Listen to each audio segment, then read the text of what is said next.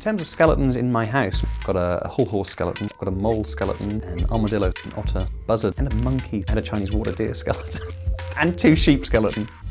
I do have a lot of skulls: dogs, cats, grey seals, common seals, goats, sheep, wallabies, badgers, otters, foxes, bat, frogs, primates, hedgehogs, rats, mice, shrews. Yeah, that's pretty much the top of my head.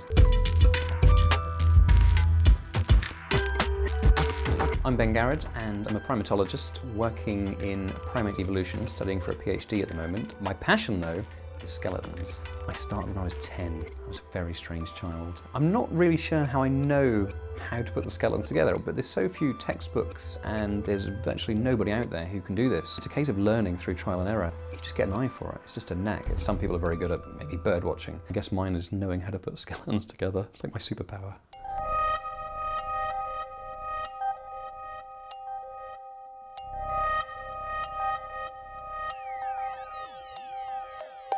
Starting with a whole animal, the first and most important process is to actually strip it down, so it involves lots of dissecting.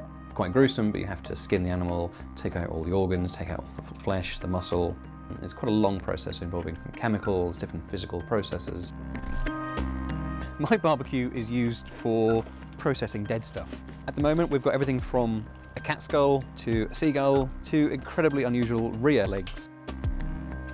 In these tubs and buried around the garden, we actually have some cetacean heads. Now, different whales and dolphins, believe it or not, they're buried in a mixture of horse, elephant and rhino poo. It's actually the best combination in order to get nice, beautiful, clean skulls. From there, you then have a big set of bones which you need to put together, and I admit this looks quite terrifying because from this you'll have to make a whole skeleton. It doesn't come with a set of instructions or place A next to B, it's just a box of bones. And it's usually the case that I'll build up a metal framework to actually build the real skeleton around the metal skeleton. Eventually, you get the finished product, like this little European mole here. His tail's not on yet, but he's very, very nearly finished. It's a very long, very fun process. So this is the horse skeleton. It's for a university in the UK and it's for their equine science degree. The reason there's so many bands and lackey bands attached to it is to hold all the ribs in place while they're drying. So far, most of the ribs are attached. There's 18 pairs, 100 elastic bands. There's probably about 10 kilos of metal. It's nowhere near finished yet. It's got lots and lots of work to do. It's taken about 18 months to get this far.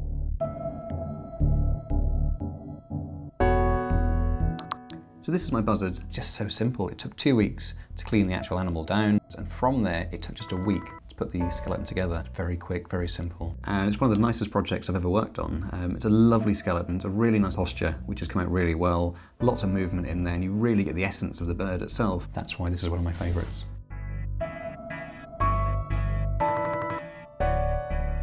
Sometimes I get stuff like this, which is an Akafi leg from the Grant Museum in London. Now, it should look nice and clean like this, but you can see it's bright orange. That's fungus, mold, oil, because the guy who cleaned it 150 years ago didn't use a beautiful set of tools to do it very delicately.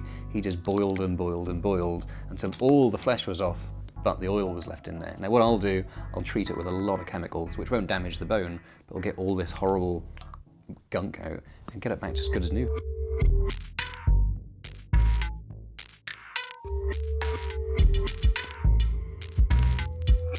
I guess the favourite skeleton I've ever worked on is a chimpanzee at Bristol Zoo. Because I'm by nature a primatologist in my work, it's very nice to work with a primate skeleton. And there she had a big bump on her head, and she had an abscess in one tooth. So some skeletons, I think, have character.